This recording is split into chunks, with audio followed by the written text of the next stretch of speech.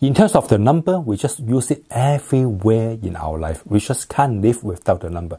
Even for traditional Feng Shui calculation or personal Feng Shui calculation, we can also use number to do that.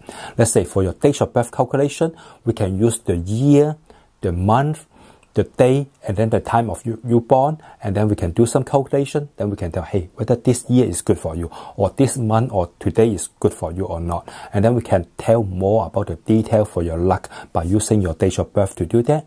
Or let's say for your home, the residential home number, your like a bank account number, your car space number, they're all related to number, and there's some calculation to do that. And right now, your cell phone become the most important in this number numerology, and it's all related to Feng Shui, so we call it cell phone Feng Shui.